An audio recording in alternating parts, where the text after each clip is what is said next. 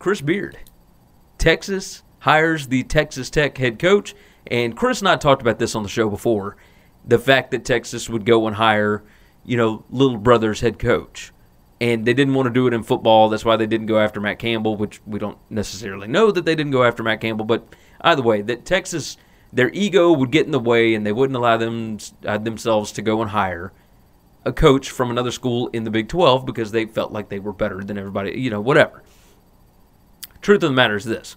Chris Beard is a Texas alum. That's one way to explain it away, right? The other side is, since he started as a Division I head coach in 2015, he is 142-60. That is over 70% winning percentage.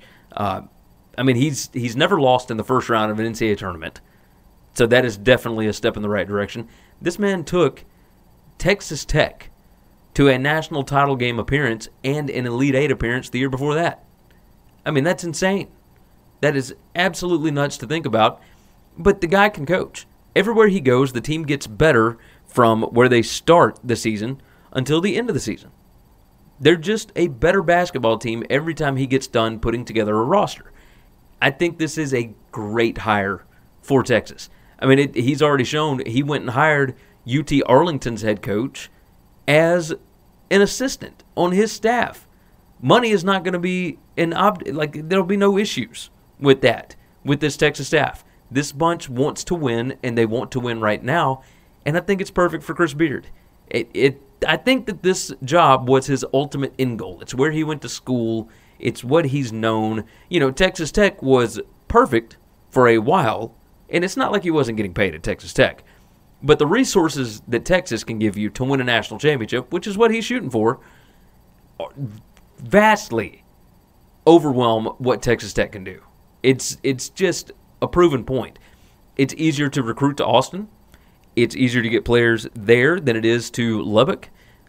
The amount of money that you can get in to build resources and whatnot, build facilities, everything else, Texas is already there. You're good to go. So I don't blame Chris Beard for taking this job whatsoever. The question would be, what does Texas Tech do next? Who knows?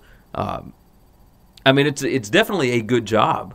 You're going to be well compensated, and the resources are good. They're just not as good as Texas. So what does their candidate pool look like? And as of right this second, I have no idea. We will probably get to that next week, but I could not begin to even come up with a list. I would imagine probably Abilene Christian's coach. I believe it's Joe Golding. That might work. Beard was an alum from Abilene Christian as well.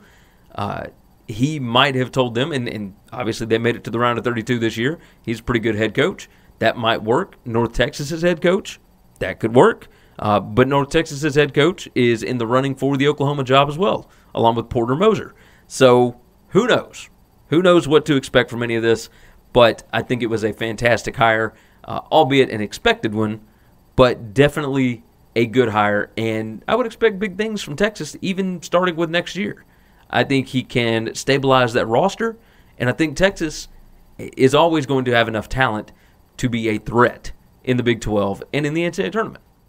Thanks for listening to the Winning Cures Everything podcast. The website is winningcureseverything.com, and if you want to connect with us, we're on Twitter at GaryWCE, at Chris B. Giannini, at Winning Cures, or you can email us, Gary at winningcureseverything.com or Chris at winningcureseverything.com. Subscribe everywhere you need to subscribe, and we'll see you soon.